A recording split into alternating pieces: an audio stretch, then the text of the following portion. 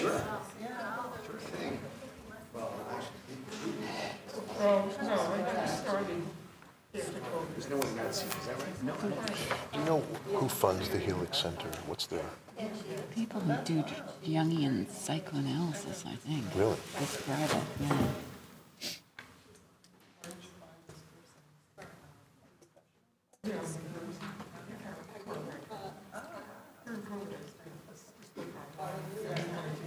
Can you hear me?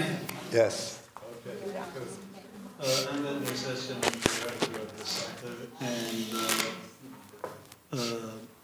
before I mention today's roundtable, we are going to start a series on the census that will begin in March and go through May, and it will be 5 different sessions, one of them on each sense that the associate director, Jerry Horowitz, has taken charge of and is organizing it. Today's roundtable was, the idea was proposed to us by John Williams, who is a professor, associate professor of English, film, and media at Yale University, and whose book, Art, Technology, and the Meeting of East and West, was published by Yale University Press in 2014. He will take over and introduce the other participants. Thank you.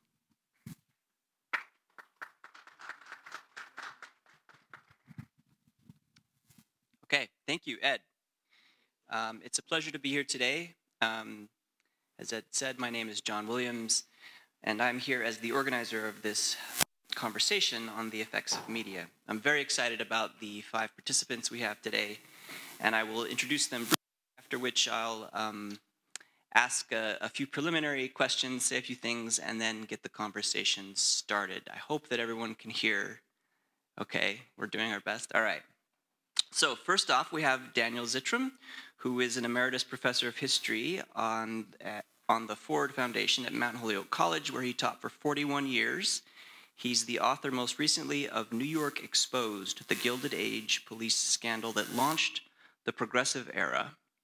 Czytrom's previous books, Rediscovering Jacob Riis, Exposure Journalism and Photography in the Turn of the Century New York, was published by New Press, co-authored with Bonnie Yockelson, offering a fresh look at the progressive era, social reformer, journalist, and pioneer photographer who publicized the conditions of the desperately poor in New York.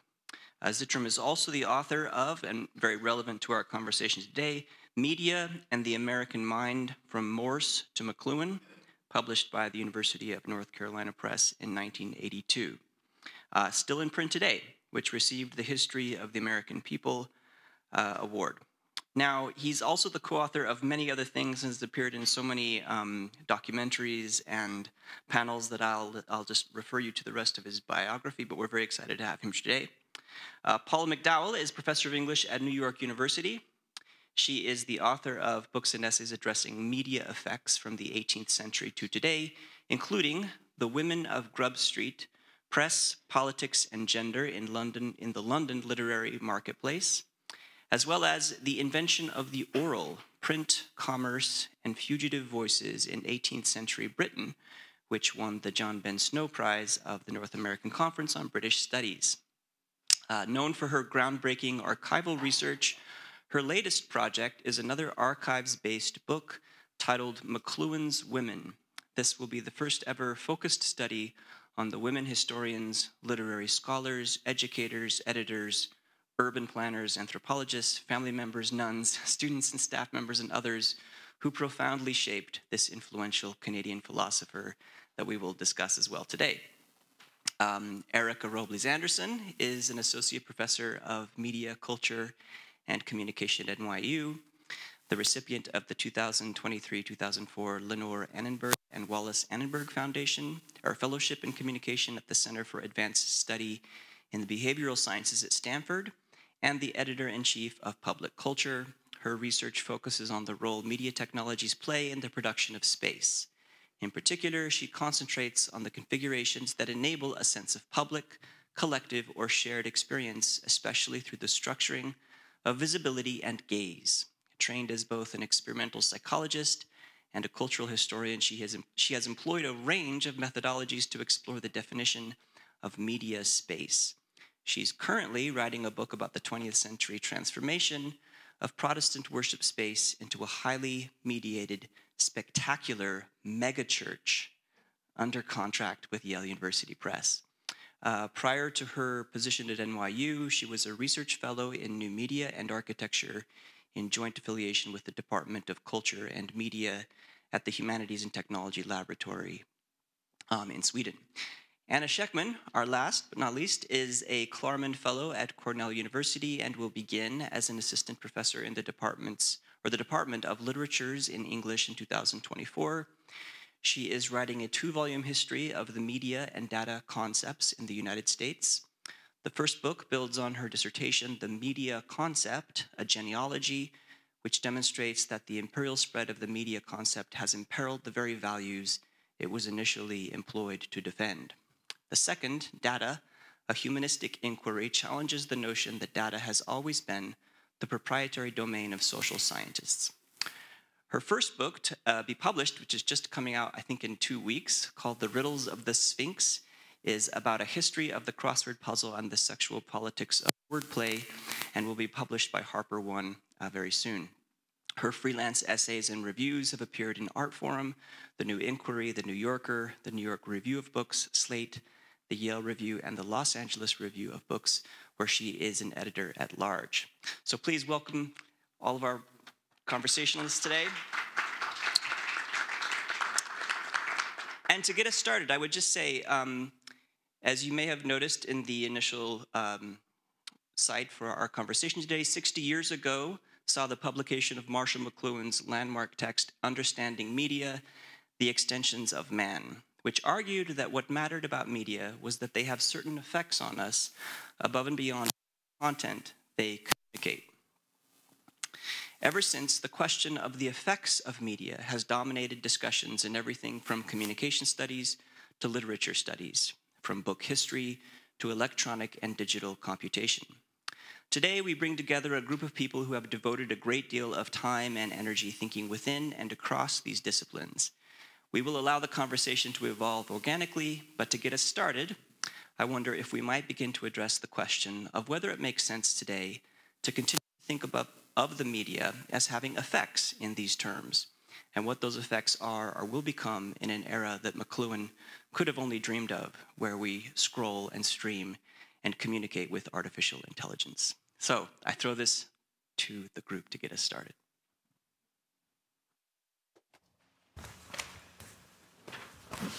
It's a nice slow pitch. Yeah. That's sort of the question. Well, I would hazard to start off by saying this, that I don't think that the idea of media effects or effects research begins with McLuhan. In fact, when I was writing my book, over 40 years ago now, what was striking to me was the dominance of the sort of behavioral social scientific approach to studying media. That is to say, what are the effects of media in terms of people's behavior, consumers, voters, and so on. And it was actually my desire to get out of that sort of bag, to get out of that what I thought was a very narrow perspective that pushed me to do Media in the American Mind. McLuhan's discussion of effects, seems to me, was different. It's not just about measuring audiences and the impact of your Super Bowl advertisements and so on. It was more about the impact on the sensorium, on the human senses. So it was much broader in that respect. But effects research, quote unquote, was the dominant model for many, many years. And McLuhan is one of the people, I think, that steered the study of communication and media away from that. So I'll just start with that. I have a feeling I'm the historian here in one way, in that most of my work has actually been in 17th and 18th century Britain. So I'm coming at these questions with a very different understanding of media, a very, very capacious understanding of media long before the kinds of media that I think most of you here today are thinking in terms of. you know, pre-print, even pre-writing. Some of my work has been on the oral and gesture. But in terms of thinking about effects, for me, McLuhan is so profoundly late in the game. What interests me most is where he's getting his ideas. But I'm sure if I don't say it, John will say it. The first person that we know of to talk about media effects is Plato, right? Socrates telling the story of Thuth introducing this marvelous invention of writing to King Thamus, and Thamus saying, what you've got here is, in fact, a destroyer of memory. So, you know, I think one of the big questions alongside effects is how do each of us here today define media differently? So wonderful, huge question. So one of the really interesting things about McLuhan, given he's sort of, you know, he comes to the United States for a year in like 67, spends a year at Fordham, does a bunch of lectures, but they're very interesting and they're all on YouTube. And then thinking about him today is that there's sort of two things I think about these days in terms of media effects. One is that there's a big New York story to tell that has something to do with the city, and that we haven't done enough to tell that story. I know little pieces, not very much, but it feels like an opportunity to have a conversation about what his vision of effects was, given the kind of sensorium that we know as part of urban life here, and why it caught on here, right? Maybe to just kind of think those things together would be really fun to do, and I think about that more and more. And the other piece I think about is something like, in hindsight, thinking of McLuhan, we have the benefit of seeing work that wasn't published in the time when most McLuhan interpreters were working. So we have his dissertation, for example, that isn't published till 2006, and it's all about Elizabethan England, right? And rhetoric and the trivium. And so it's grammar and logic and dialectic, you know, and all of these things which seem so far to the side of positivist traditions of causality and modern science. It's a kind of very Catholic vision and a broader kind of, you know, sensibility for humanitas that is a nonlinear causality. And so when he's talking about effects, it's a different kind of efficaciousness. And I think it would be nice to go back and think about some of the metaphysics or the underlying assumptions about what it is to look at the world as if everything is mediated, and how that might have made the view very different than these kind of thin, narrow channels that I think we've tightened too much today. And maybe in New York, given how intense this place is, we're actually really well equipped to think about the cutting edge of AI, et cetera.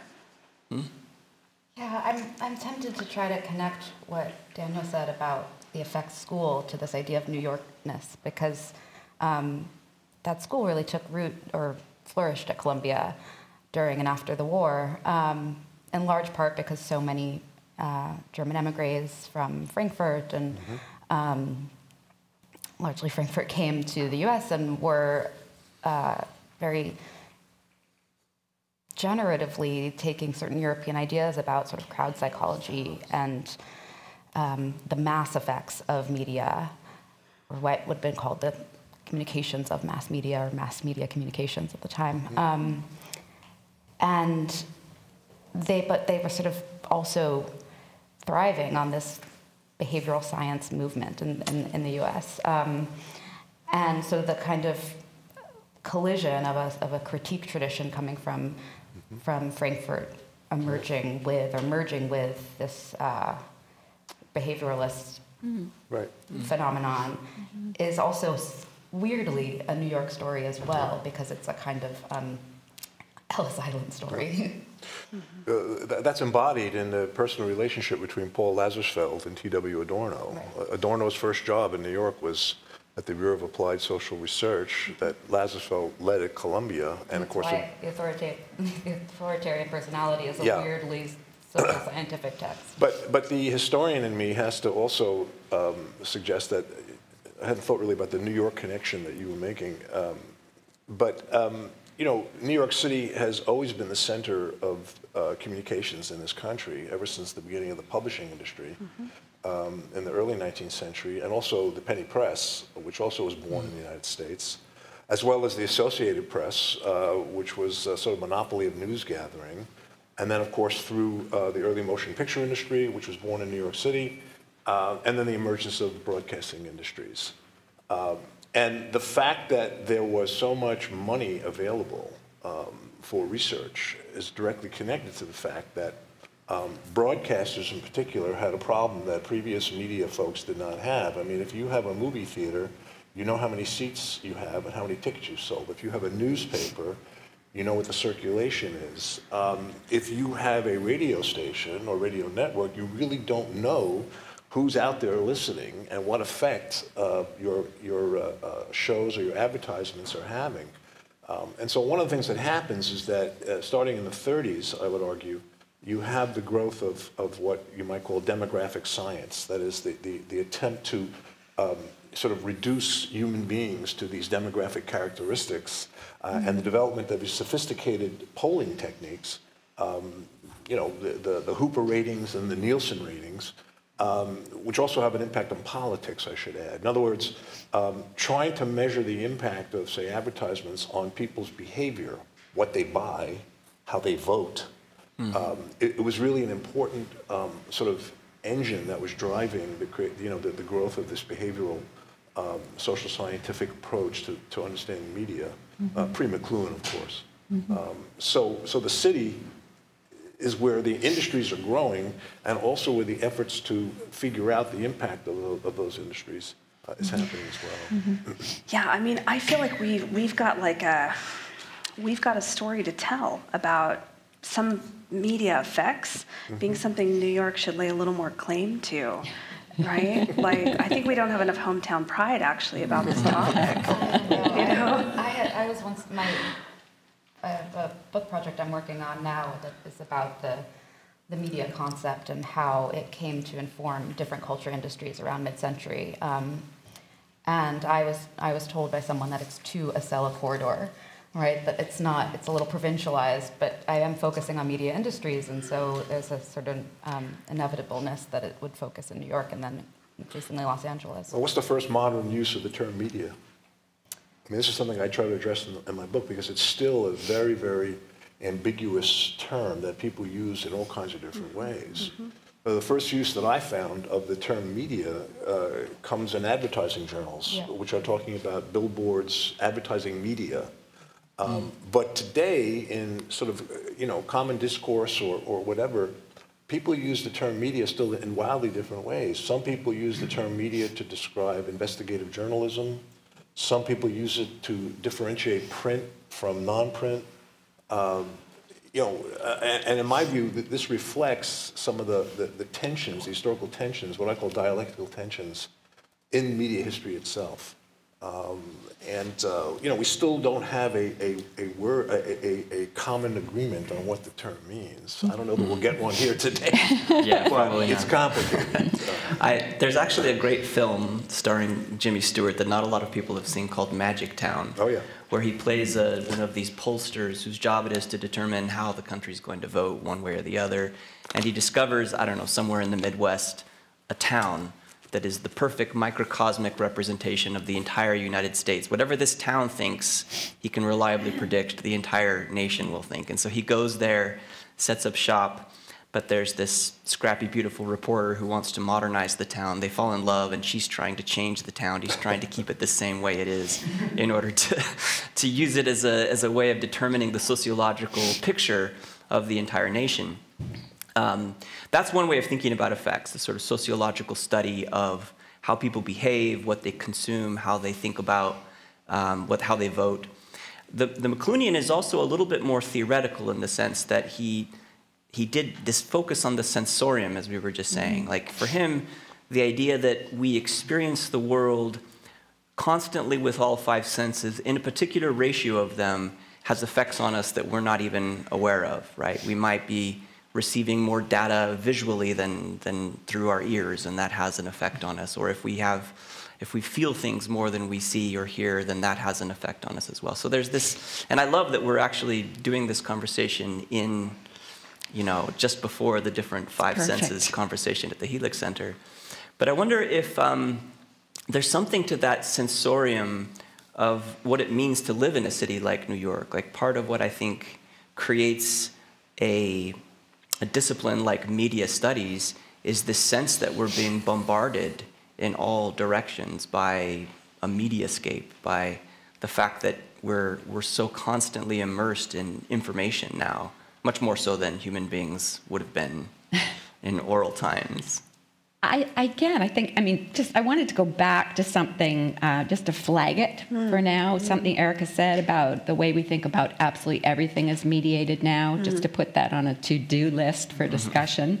I also wanted to come back to, I completely agree that in terms of McLuhan, the year he spent in New York has been profoundly understudied, and there's a lot of potential there. But the proud Canadian in me wants to also, remind us all that he is understood now as being, part of the Toronto School, and that if you look at who he flags in the introductions to his book, it's Harold Innis, the political economist who is tracking the movement of trees in Canada as natural resources and thereby paper and thereby et cetera, and then also Albert Lord, the theorist of oral culture. Eric Havelock, too? Eric Havelock, absolutely, yeah. He's a little bit less effusive about Havelock than he is about Lord. But so there's that whole aspect, too.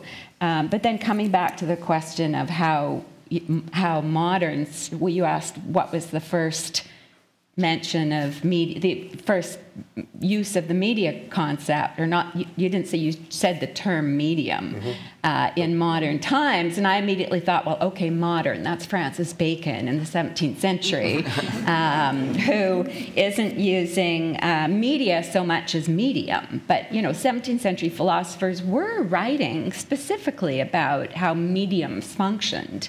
Instead of sound being a medium, it's air that's the medium that connects the object and the organ, etc.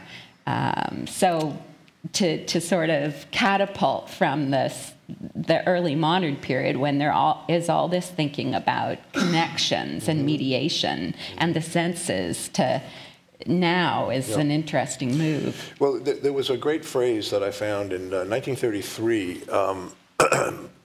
1932, 33, President Hoover had appointed a commission to look at various aspects of industrial life.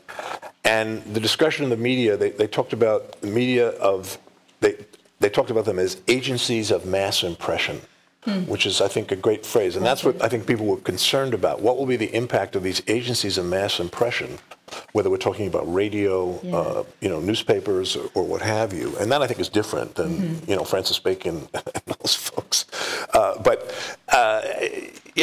I think that part of what I was trying to get at in terms of the word media was the way to which today it is still sort of tossed around in ways that people don't really agree on, including, and we're all familiar with this, I think, the blaming of almost every ill in modern life on the media, right? I mean, nobody knows what that really means, but we use it all the time.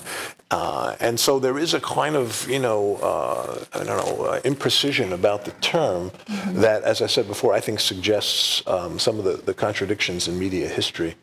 I'll stop there. Just about 10 different directions I would like to go, and so I guess at the minute I should just quickly choose one. I think maybe in between mass impression and this question of sensorium is the idea of ideology, which is strangely doesn't come up very often in McLuhan, despite the fact that The Mechanical Bride was, you could say, like a work of ideology critique. Yeah.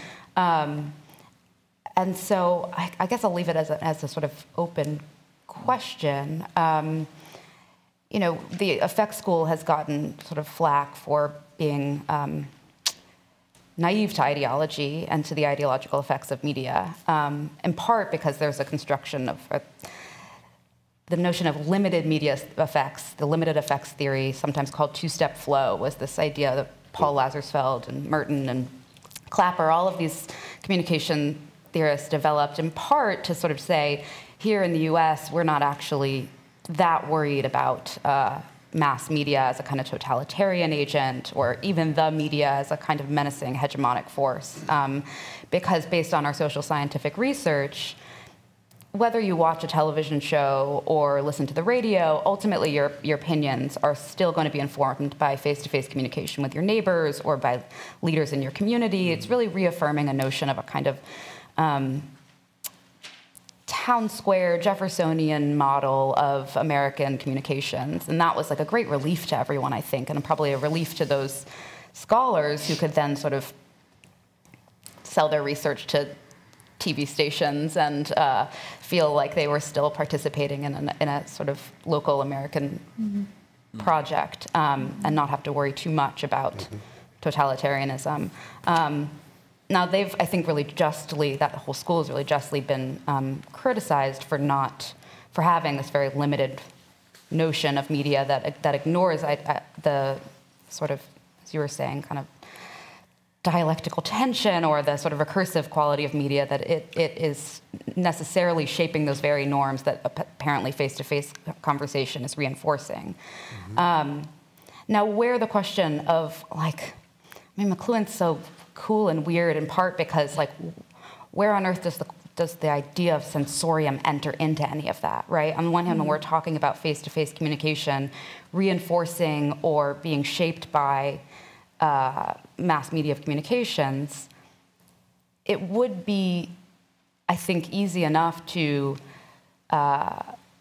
ignore the human body in a way, to think about the construction of ideas as kind of abstracted from an embodied experience. And so I guess there's two parts to this question, which I assure you it actually is, which is sort of what is the relationship between ideology and sensorium in McLuhan's work itself, and kind of how does McLuhan operate as an ideological agent, both as a thinker and as a sort of salesman of the media concept. Maybe we could pull it forward a little bit to kind of think about that question of the sensorium and ideology in McLuhan towards the, like, another bit we all know in the room, right? So 60s New York, he's here, and then media studies starts taking off as a discipline slowly, 70s, 80s, 90s, and then it kind of balloons around the internet coming this way. 70s New York is like kind of captured as a really bleak time. I mean, I don't know, I'll admit, I'm a 1980 child, so I only know it cinematographically, but dang, right? It's a graffiti on the subway, it's the Midnight Cowboy, it's like everything you know about gritty New York is happening in the same, Taxi Driver, in the same moment. It's the turn to austerity, right? And the worst kind of economic crisis in the city's history. Right. So we know there has to be something that's shocking to the sensorium right at the moment that this concept, though New York's been a media capital for a long time, is like there's a crucible of some kind. And I don't exactly know what makes the stew catalyze, but I think it's worth thinking about, given we've also been a place for global financial crises, et cetera, like what are these pushes and pulls of constriction and austerity doing to the sensorium that simultaneously animates this like Cambrian explosion of experiments with different mediations? Like, what is that wish or anxiety? Is there something that we might want to say about it? I mean, these are truly questions. I have no idea, but I've always wanted to ask. One of the ideas that came up with John's comment about Magic City is that the Jimmy Stewart character wanted the place to be the way it is and representative, and yet someone else, I don't know if she's a femme fatale, but anyway, the woman in the newspaper reporter is wants to advance, progress, and it makes me think of this phrase like, "Could you please sit still?" Like, sit still, would you? Because the idea of this is the way it is, but no, look another minute later and it's not the way it is, right? And I think that may be always a part of what's going on, especially when there's an explosion of the sort you just referenced. Well, two quick things to think about it, try to follow up on these points. One is that I'm glad you mentioned Harold Innis, because Innis in many ways was a much more profound thinker than McLuhan. And Innis was an economic historian who made his reputation with the so-called Staples thesis of Canadian history. That is, he argued that you could understand the creation of the Canadian nation by looking at a series of staples products that came to define the Canadian economy. So there was the fur trade, there was the fisheries, and there was the wood and lumber trade, and he wrote interesting histories of all these things. But toward the end of his career and his life, he began looking at changes in communication, modes of communication, as being a key way to understand historical change. And he talked about what he called the bias of communication. That is to say, some communication forms were biased toward time. That is to say, things like papyrus and stone tablets and so on, which lasted a long time. And then there were forms of media, forms of communication that had the space bias. They were portable. They were easily spread around, and they were connected to the spread of empire. So writing, paper, and later on other examples. But the larger point about this, it seems to me, is that he was most interested in the impact of changing forms of communication on the economies of nations, on political economy, on sort of on structures of societies, whereas McLuhan is much more interested in the questions of psychology, the sensorium, and frankly things that are much more difficult to measure.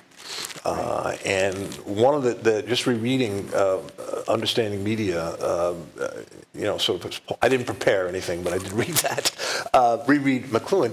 I was struck by sort of the absurdity of some of his claims to the effect that he's, in some sense, a scientist, right? He claims he's a psychologist, he's a scientist. He says, I'm like Louis Pasteur, telling people that what's really causing what's happening, bacteria, you can't see. And people didn't want to believe him. And he puts a lot of emphasis on his own insight, on the insight of artists, particularly literary artists, right?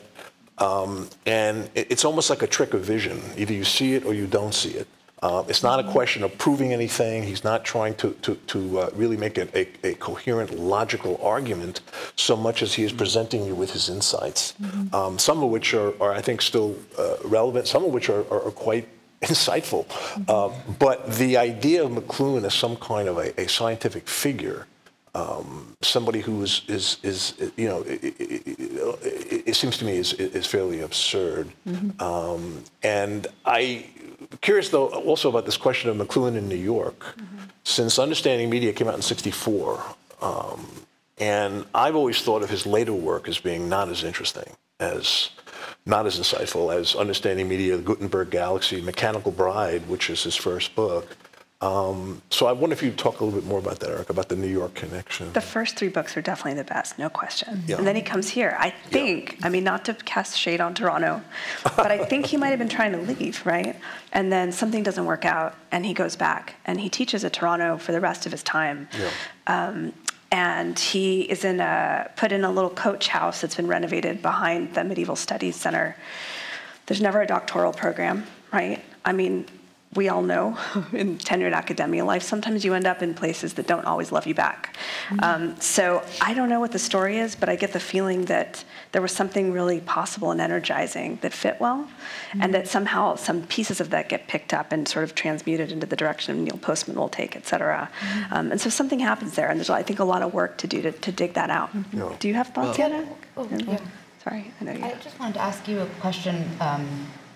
Well, returning to that I think quite big question you were asking about the 70s New York and why a certain media, like academic media discourse would take root in this particular time, because the media concept really takes off in the middle of the 20th century, so a little bit earlier than that, and slightly before McLuhan. I mean, he gets a lot of credit as a popularizer of this discourse, but it's pretty widespread in the late 50s.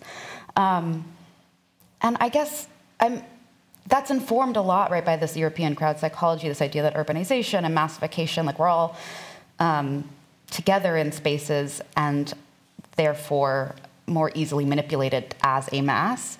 And in the image you were painting of New York, I couldn't get the sense if there was a kind of isolation and anomie or something that's informing your notion of, or your sense of why a certain study of the sensorium would really take off here, or media effects as happening on the body would take off here, because people are so isolated from each other, or because they're so massed together. And of course, one of I think you can just say effects of mass media is that one can be a mass in isolation, right? So, but But I wonder, is there something particular about the 70s that reinforces that mass and isolation?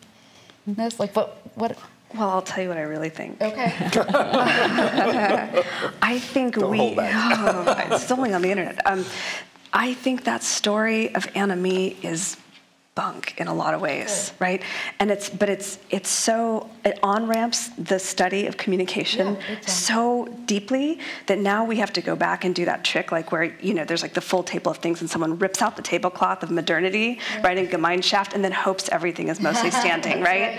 And so we have this big job, which is to go back and tell the story the other way, which is fully from the middle, mediation all the way up and down, meso-level analyses, overlapping partial causalities, and we got to figure out if we can let that modernity story go and what kind of sort of generative social research comes out of that. Because I think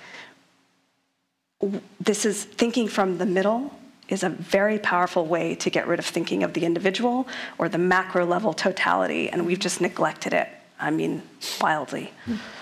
Yeah, Paul. There's one other thing that we haven't sort of got on the table here that we need to get on the table if we're talking at all about McLuhan, and that is the fact that he spent his entire career as a literature scholar and a specialist in poetry. Yes. And over and over again, he says the artists are the antenna of the race. Right. He's quoting or echoing Ezra Pound there.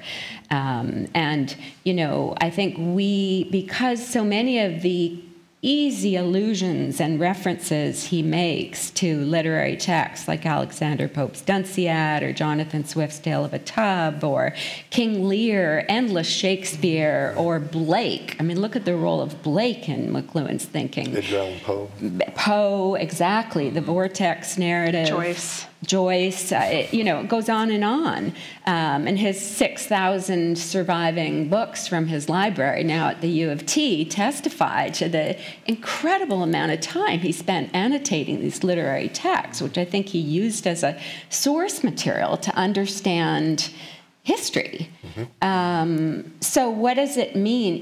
We may look at understanding media and say, okay, well, here he's referring to science of reading studies in the 1950s or what have you, or see him behaving like a scientist. But I don't think he's thinking of things as separated like that.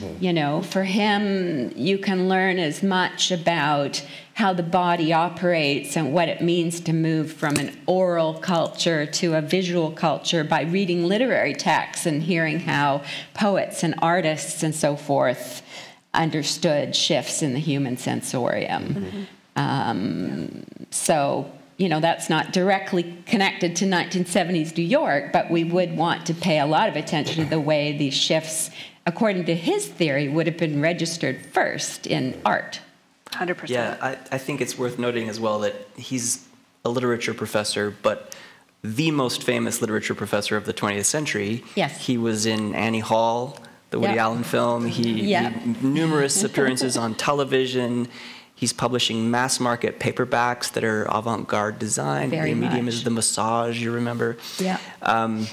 And part of that's because he had an entire advertising agency known as Generalist Inc., run by a very famous ad guy named Howard Gossage on Madison Avenue, who was very interested in promoting McLuhan's idea, promoting him as a thinker, and feeling like there's something to be said there. I think one of his most, valuable ideas is precisely this question of him entering the media, of entering the environment of the media, and talking about artists as having the potential to initiate an anti-environment. Yes. So the old David Foster Wallace story where two fishes are swimming along, and they pass by this older fish who says, "Good morning, boys, how's the water?"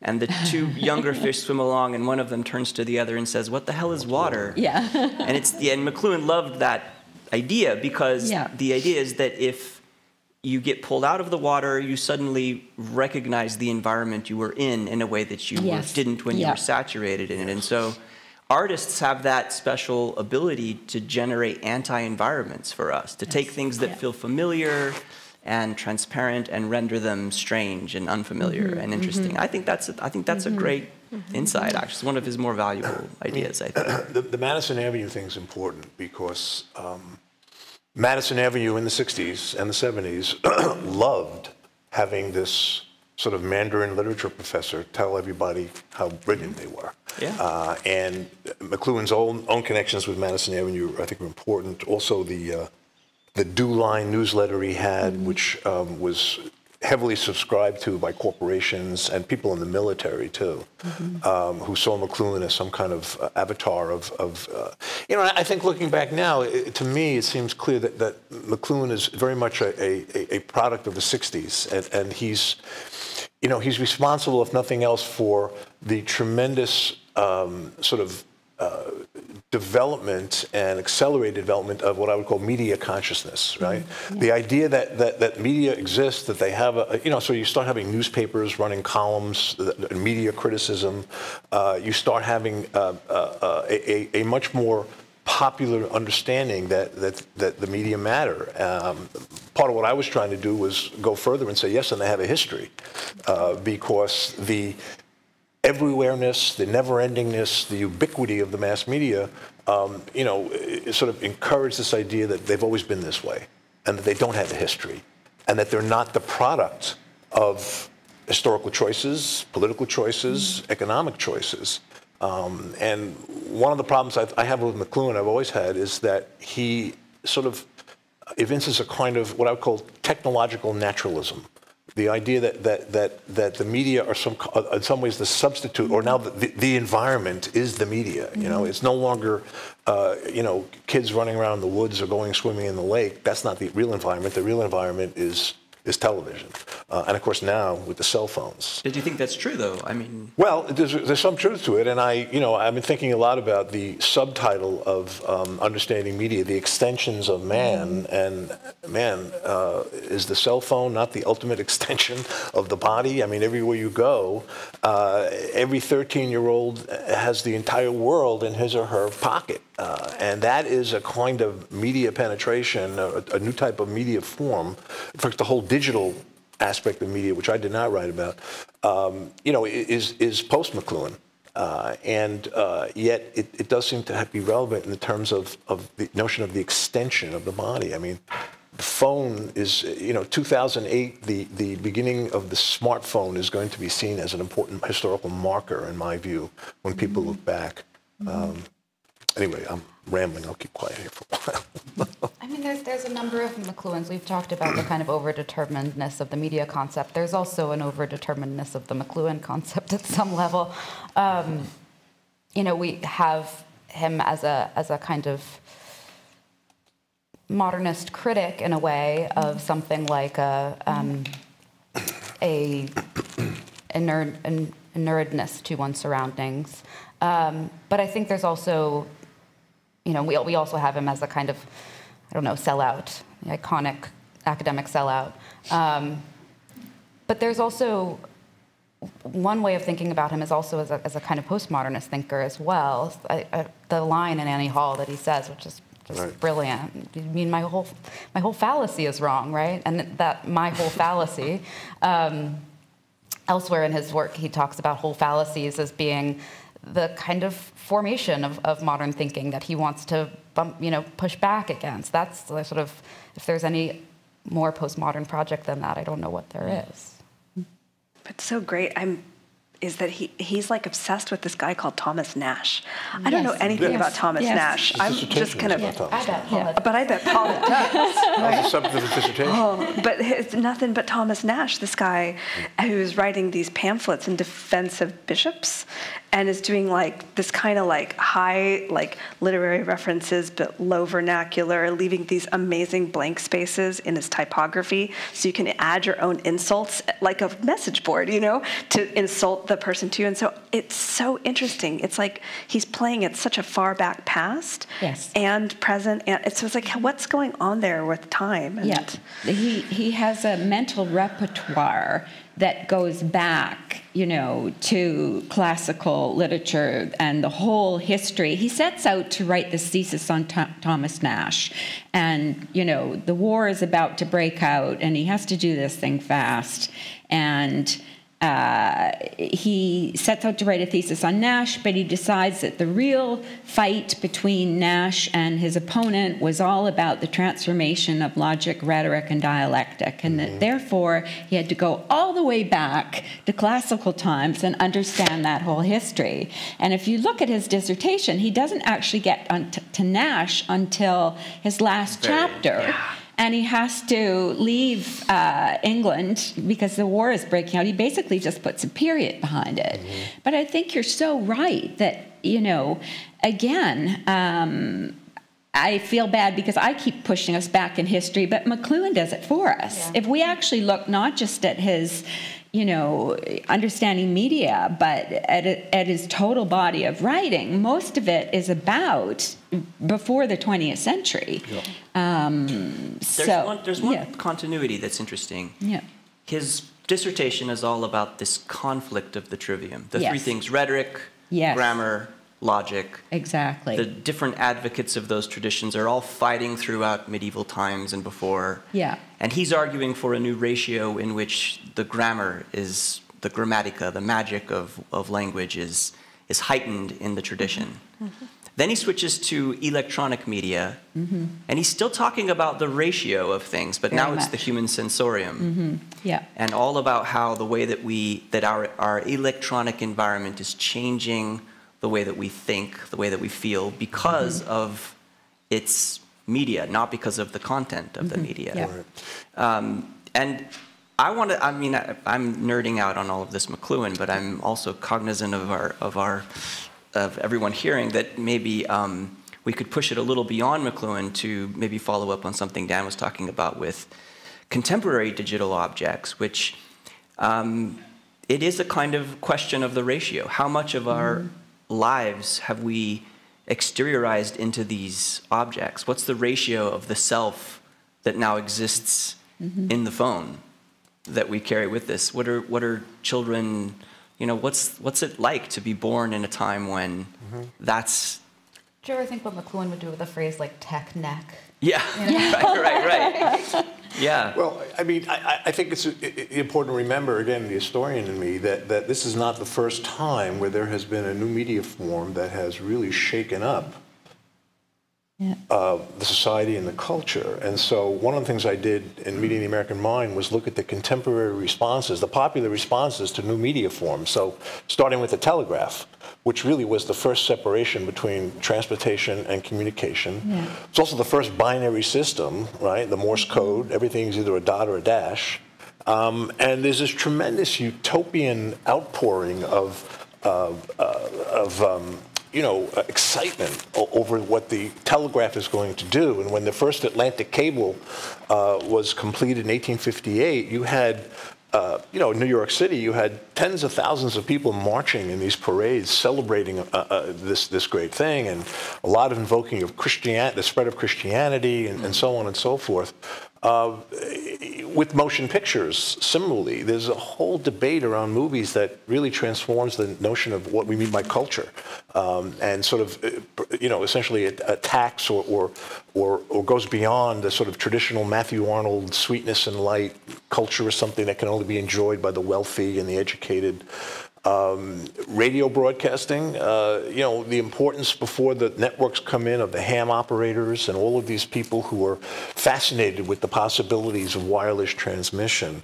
And of course, the dialectic I was talking about before that I've seen is that you have this sort of, in the emergence of new media, you have this dialectic between these sort of utopian, progressive ideals about what the media are going to bring, and then you have the flip side, which of course is the use of media as instruments of domination, exploitation, commercialism, and so on. And I think that dialectic is throughout, you can see it throughout media history.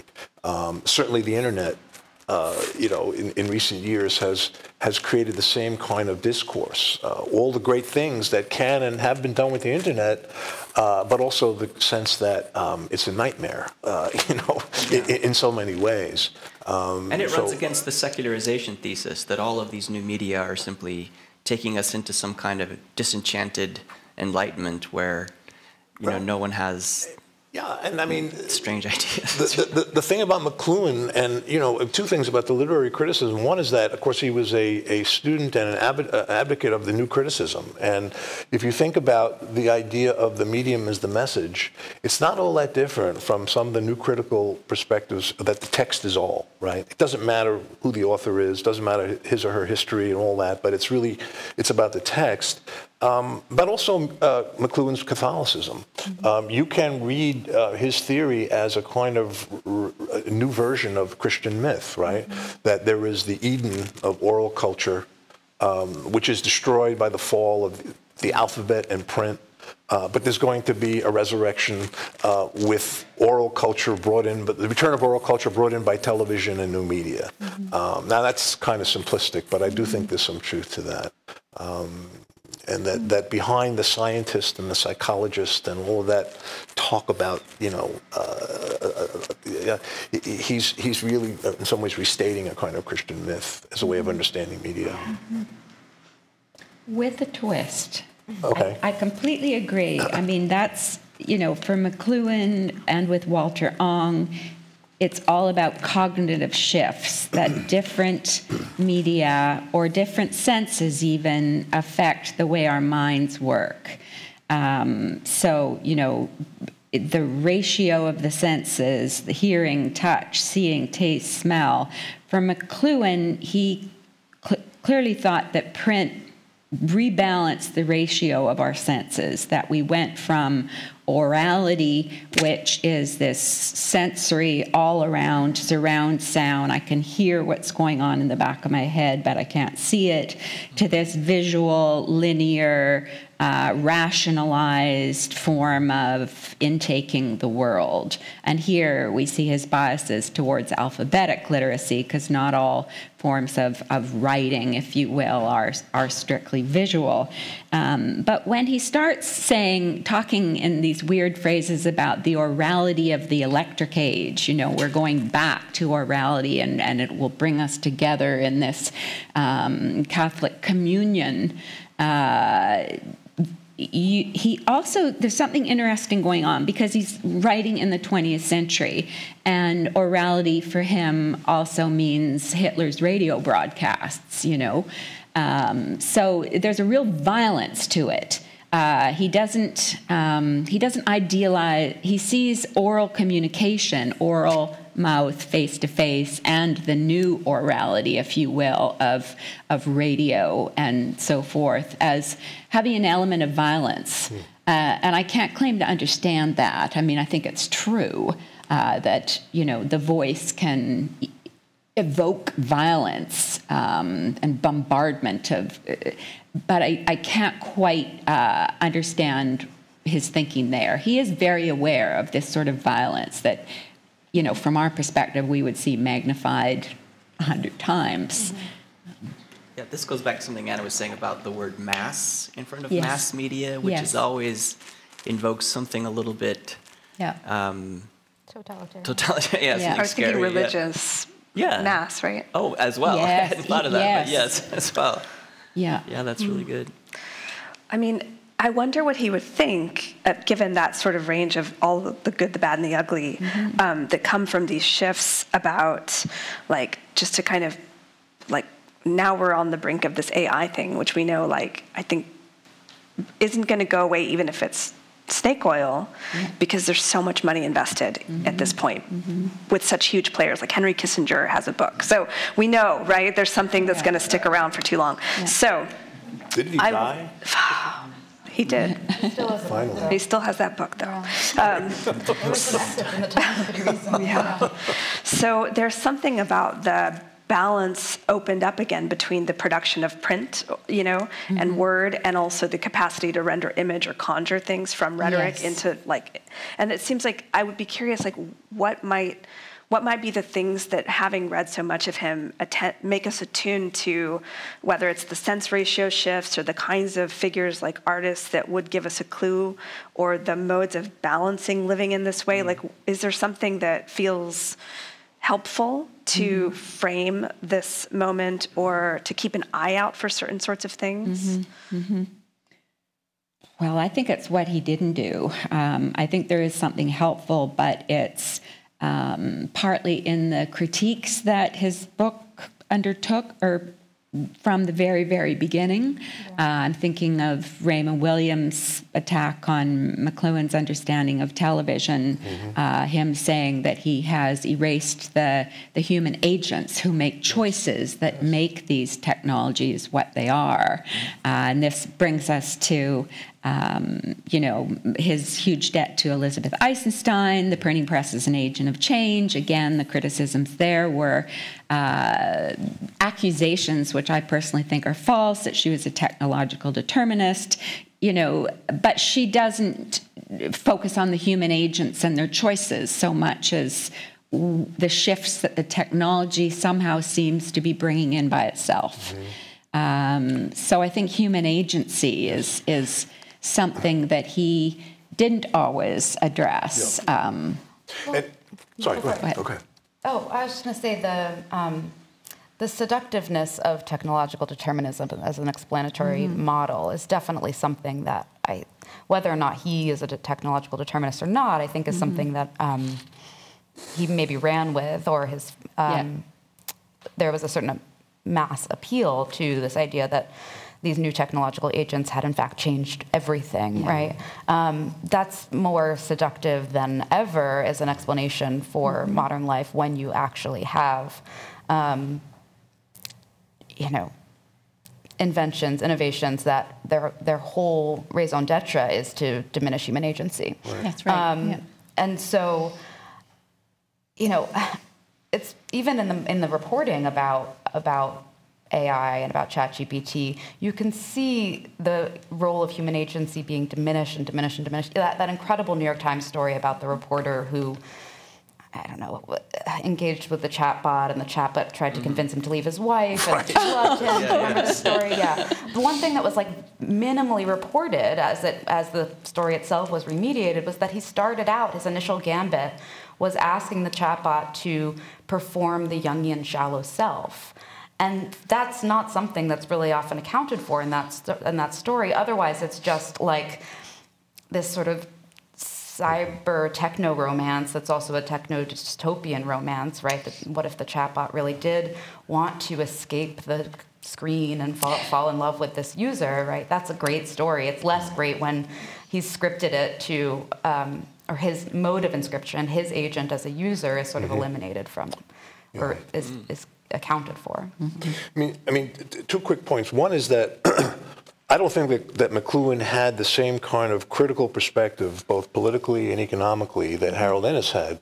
One of the main reasons that Innis got involved with studying media was because he was concerned about the growing impact of American cultural imperialism on Canada. I mean, all the major population centers in Canada were getting American TV, American radio, and American movies and all the rest, and he was deeply concerned about that. I don't find that in McLuhan. The other point to make, again, an historical one, is that 1960 was the moment when you had pretty much total penetration of televisions in American homes. That is, over 90% of Americans had a TV by 1960. 3 years later, in 1963, we have network news. 60s is the TV moment, so to speak, in terms of the new dominant medium. And I think that's part of what's driving McLuhan as well. And the Vietnam War is on TV. Sorry? And the Vietnam War is on TV. Yeah, exactly. Well, and most famously, he said the medium is the message, which I think is worth mentioning because that's literally the idea that I think he said the medium is so much more powerful than whatever it's communicating, that it's like the writing, whatever you stencil on the side of an atomic bomb before you drop it. That's about how much the message matters. What matters is the technology, the device itself.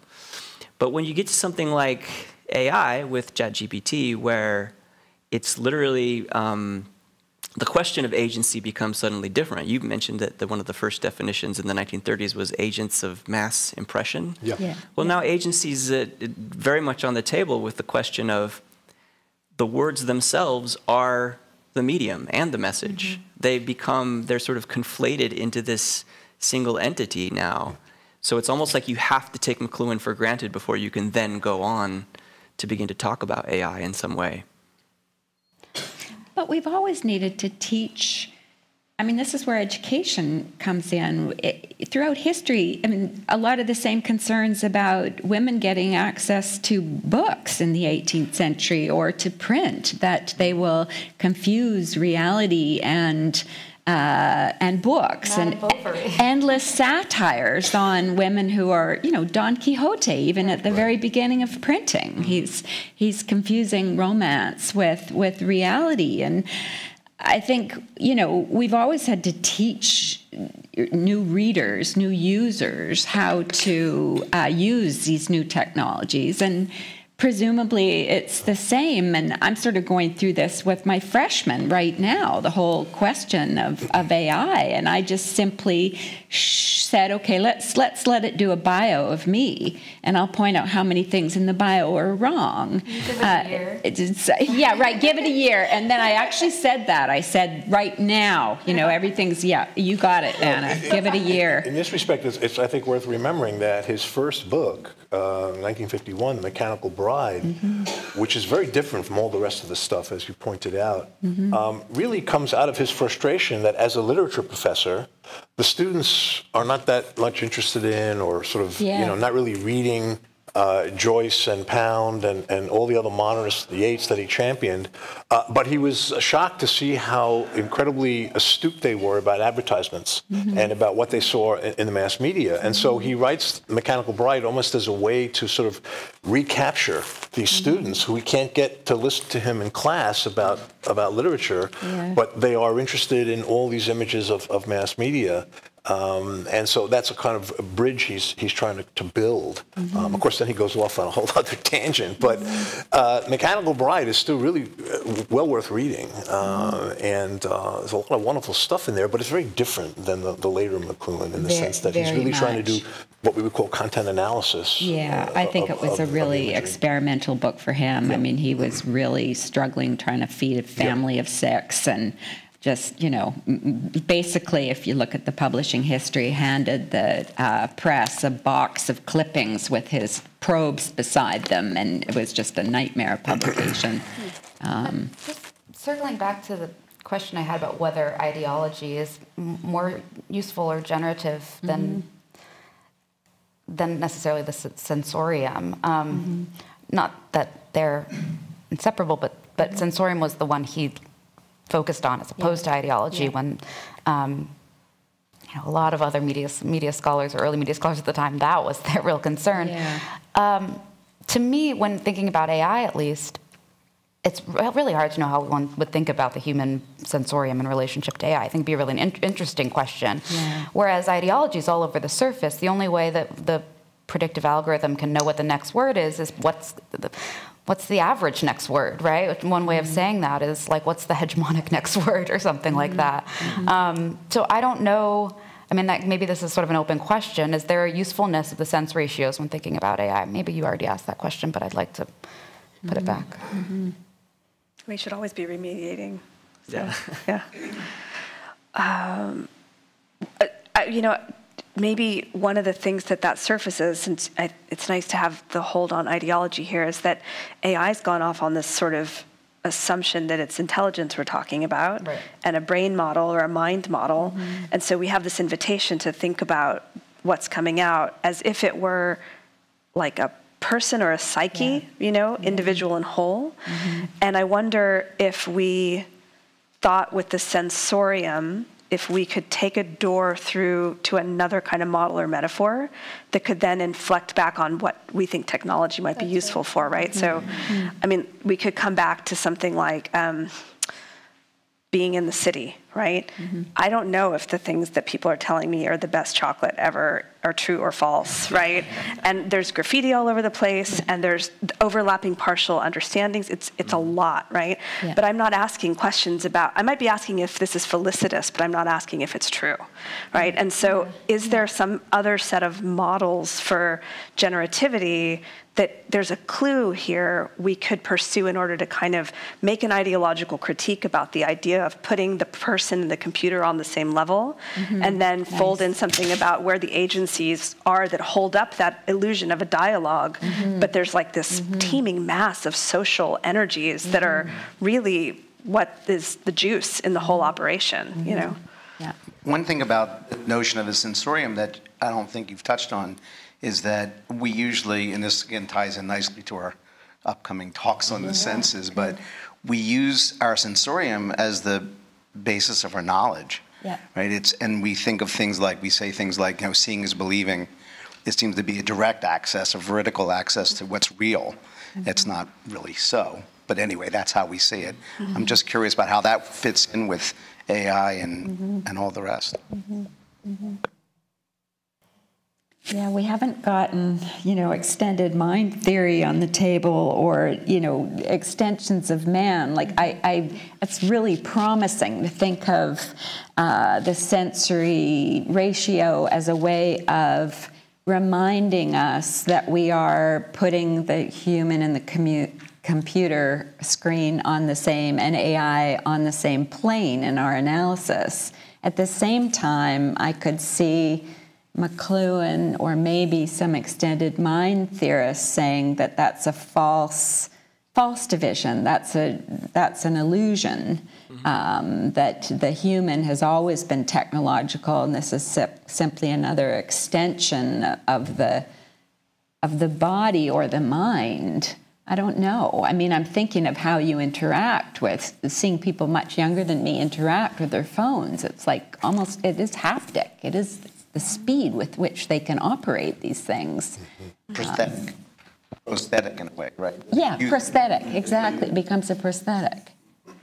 There's a great part where in Clark and Chalmers, who were the guys who first wrote this essay on the extended mind, and one of their colleagues likes to tell them that their essay, which was written in 1996, wasn't true until 2008 when the smartphone was invented, and then it became true, and that we're suddenly now genuinely living in an era of extended mind. And I think there's also plenty of examples in the popular culture. I'm thinking most saliently about the Terminator, right? The movie Terminator, and the various... Which one? The various, I'm talking about the Schwarzenegger movies, right?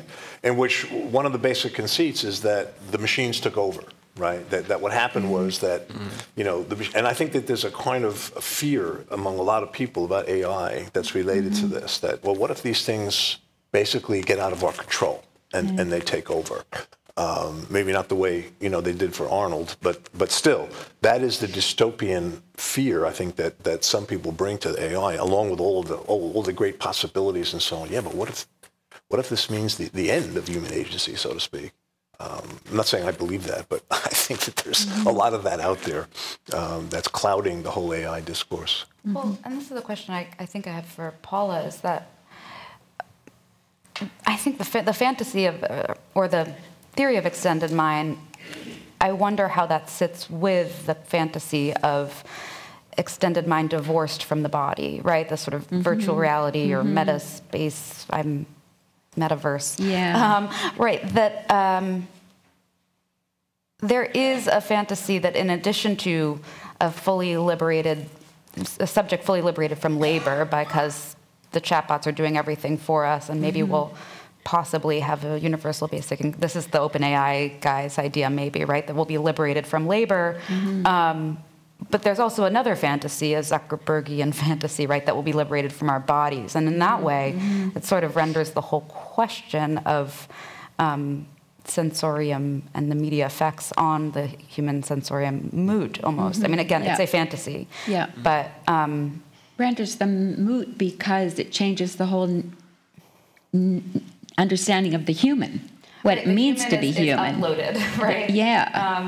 This is knowledge abstracted from or divorced from the body, which couldn't be more sort of antithetical to McLuhan's thought. And it has to be an ideology, as you're saying, because I think, like this fear, the question is, will machines come to control society?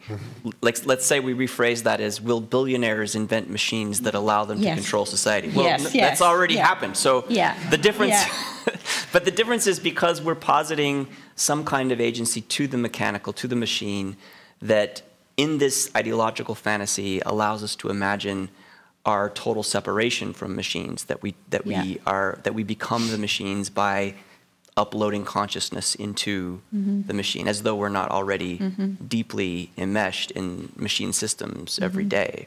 Can I riff on that? I just love that statement. Yeah. So I just that was so generative. So I'm wondering, what if we rephrased it like fish water? Like, how will we live given we know there are these billionaires who want to make these machines that control all, to give themselves cover to make all the decisions, right? Like, that's the water, and then like maybe there's an abiding way of being like, whoa, like, what's that? Is that a media ecology? Those guys? I love that idea. Yeah. Is that a mediation in the ideological sense? Yeah, that's a good move. And then I'm thinking of John Durham Peters' book, A Philosophy of Elemental Media. What's the main? Marvelous Clouds. Marvelous Clouds Towards a Philosophy of Elemental Media, where he makes the argument that all these kinds of media we are talking about rest upon the media of air and clouds and ocean and so forth. And so, you hit it on the nail, like who is controlling? It's the same with any new technology. Who is controlling the forms of mediation? Just one little statistic from the 18th century, I promise, my last one. But in 1695, there were 24 legal printers in all of England. Hand presses, one press, maybe two presses per shop in all of England. The law of licensing lapsed by accident because there were, the threat of war going on. Within a decade, there were 75 printing houses in the London area alone. So that is a huge explosion of people with access to a powerful form of technology and communication that all happened because of one law lapsing. So, it gives me hope that, we can at least identify the problems, and then maybe you could restate what you just said, because it was so good, about can we say this is a media ecology when we start to talk about the economics, the agency, the law, the mediations, which I think is what Anna's pointing at. No? Yeah. Put all of our faith in Lena Khan at the moment. That's where all mine is. All of our faith in Lena Khan, the FTC chair. Yeah. She's the only person I have any faith in to do anything right now. Another way to think about this is to look at the American Revolution and the relationship between the new media of the day and the American Revolution. In other words, Paul Starr has written about this in the creation of the mass media. Why is it that America has the First Amendment that protects speech? Why is it that America, in the American Republic, created a post office that was free? I mean, it's largely free. Why was it so important to protect the free dissemination of ideas in the United States? And of course, that has to do with the reality of the American Revolution, the importance of the pamphlet literature, the importance of colonial newspapers. All these things were seen in a much different light than they were in England or on the continent. And they were kind of baked in to the American system because in the late 18th century, the pamphlets, the newspapers, all of that, the broadsides, all that stuff was seen as something that had to be protected, and that we need to make sure that we protect it in this new republic. Yeah. So I think that at any given historical moment, when you have new media forms, you have this conflict, often very complicated conflicts over exactly the question of who's going to own it, who's going to control it, who's going to run it. This idea that the media developed the way they did because they had to is fundamentally false. And the example I always like to use is when you look at broadcasting, right? In the UK, when the question of how are we going to pay for broadcast programming came up, the idea was, well, we'll create the BBC and we'll fund it with a national tax on receivers. Every time you buy a radio, some of the money goes to support the BBC. In the US, radio broadcasting develops in a very, very different way. We're going to pay for it through advertising. We're going to sell time on broadcasting. Advertisers are going to foot the bill. And so you have two very, very different developments in radio broadcasting. There's nothing natural about it. There's nothing, determined about it. It's the product of these complicated decisions and different political and economic situations. A really interesting thing happens in the 70s in DC, not New York, around the sort of definition of diversity in FCC regulations, whether or not diversity is meant to be anti-monopolistic in terms of doling out licenses, or whether diversity is meant to promote sort of identity-based diversity. I have a friend who talked about this particular period as being the elbow of neoliberalism, and this is a particularly useful moment to think about that, because among the factors or functions of this switch to licenses being relegated or assigned based on identity was also that there was much more corporate conglomeration that could happen as a result. Sure. The role of cable is totally involved in there too, but there's so many factors going into this technological, ideological, definitional, right? What does diversity mean? It gets increasingly complex with the machines that we interact with now. I mean, there's a kind of lovely crudeness to defending the broadside and having 70 presses as opposed to 20. When, in fact, now every interaction with your phone is a kind of palimpsest of different ownerships, and your eyeballs are tracking, and they're the split-second divisions of your attention are now marketed in thousands of different ways. I'm increasingly nostalgic for the time of just cable packages, because I'm spending so much money on different streaming devices. I think TiVo was like a sweet spot, actually. There you go. I mean, growing up at a time when there was only 3 television stations, plus PBS, the emergence of cable was seen by many of us as this is a great thing. This is going to, open things up. Right. Of course, it didn't happen the way many of us wanted it to, but, and at the same time, you've got, you think about, I would argue that the people that most successfully took advantage of cable and satellite technology were basically evangelical Christians who created a whole network of broadcasting, radio and TV stations, Christian Broadcasting Network, Pat Robertson, all those people. They were brilliant in seeing that they could do this. But with digital, it seems to me that the old distinction between certain people are producers and we have a democracy of reception and an oligarchy of production, right, or broadcasting. Now, potentially, everyone has their own station, right? Everybody can produce their own stuff on YouTube or whatever, on their websites, and so on. And now, again, I'm not saying that large corporations and big money don't have big capital don't have a huge influence. But again, there is that utopian side of this thing, that this has opened up all kinds of possibilities that were never there before in old-fashioned broadcasting. Our level of engagement, I think, in some way masks the forms of ideological control that are constantly at work. Just because we're so deeply immersed in it, and we feel now like the particular conversations we participate in, the things I subscribe to, the people I belong to as friends on social media, that this is somehow my identity, the profile of me that is in fact an algorithmic profile that companies are selling to each other and marketing. And so I think that it actually is still a question of ideological force and economic power, and What it's is just that so much more ideology difficult. that we keep talking about?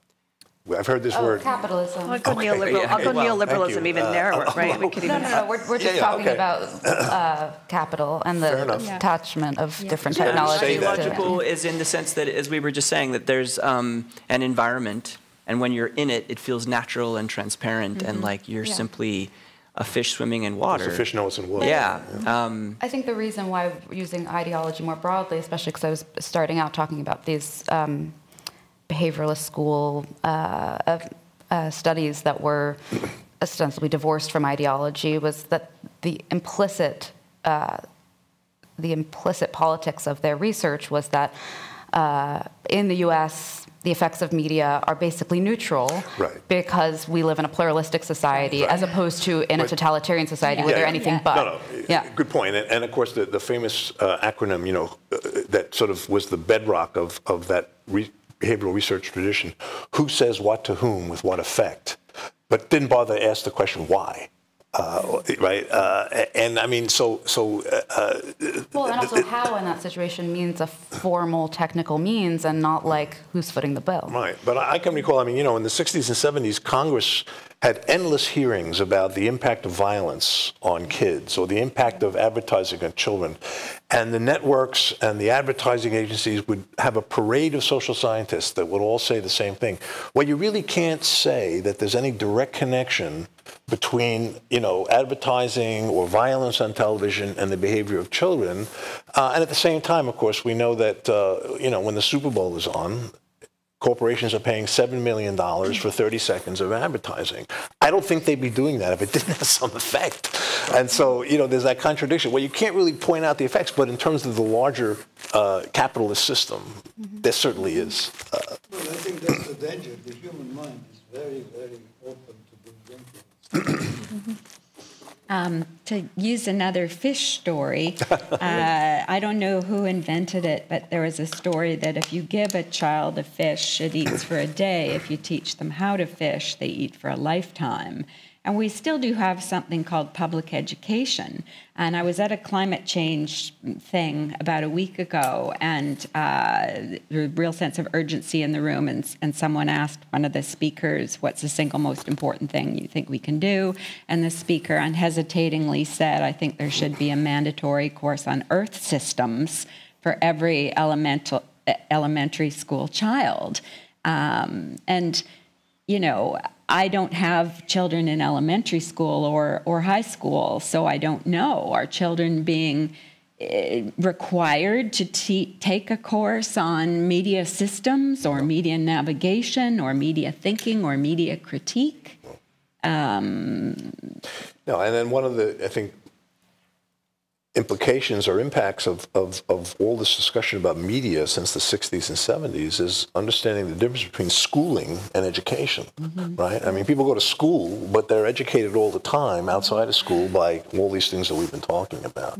And as a pure product of public schools, I'm very sympathetic to the idea that public schools, need to be doing more about this, media literacy, whatever we're calling it these days. But I'm also aware of the fact that, as long as we have a public school system that is funded by local property taxes, that's probably not going to happen. There's this other narrative that we've sort of touched on a little bit relating to the sort of Frankenstein monster narrative, whether or not, like in Jurassic Park, the billionaires put this park together, and of course it runs amok. And I wonder how much that may be influencing our dialogue about this. There's a political theory writer named Hannah Pitkin, who's like a Hannah Arendt scholar. Beautiful work, but she's always taking Arendt to task for talking about the social. And she says it's like a blob. It's just, where is it? Where does it end? What is this thing? And so it's like we've entered a space where like media is a blobby concept, right? Like you were saying, like people are the media. It's all the It's like it's superstitious almost, right? If it touches you, you might get the media. Like it's weird. So there's something, and everybody over there is more susceptible to it than me, because they're weaker somehow. So it's, women, like children, whatever. And so there's something about maybe the psychogeography of that blobby mediation thing that I don't really know, except that somebody should write a history of it, right? Because it's like when does that fear start, right? In those, or I guess because I'm ostensibly writing that history right now. That's so exciting. Yeah, tell us. Take us to church. No, I can't do that. Well, just to say, the notion of medium, right, does go back to 17th, 18th century at least. I think one of the things about John Durham Peters' work that's really interesting is that by talking about elemental media and the ether, the original medium, right, he's really connecting them. But the idea of media as mass media, as media of mass communications, really doesn't emerge until the 20th century, and is certainly not vernacular until the middle of the 20th century. But it is like arrives blobby. Right. There's a conference in 1959 in Tamiment in the Poconos. Invited a ton of basically the most public of public intellectuals. Only because it's 1959 is Marshall McLuhan not there, right? But midway through the conference, in the notes, which are at Bobst, James Baldwin, who's there, raises his hand and says, "I have no idea what we mean by media anymore." Halfway through through the proceedings. Now that is, if any of us are, we're all somewhat in media studies programs, in any curricular meeting or introduction to media studies course, we all have encountered that still, right? This is in 1959, but I have no idea what media means. Maybe it's evacuated of all meaning because it means everything. We're still there to a certain extent, and part of my work is to sort of disentangle or disambiguate this media concept by looking specifically at when it became professional jargon and then vernacular across different media industries. So like when in curatorial practices did the idea of an artistic medium replace the idea of individual arts, and how did that relate to the spread of the media concept within the larger culture? So I would push back on that. I would push back on that a little bit in terms of your time frame, because, so for example, in the late 19th century, there were people writing with great concern about the impact of people reading all these newspapers.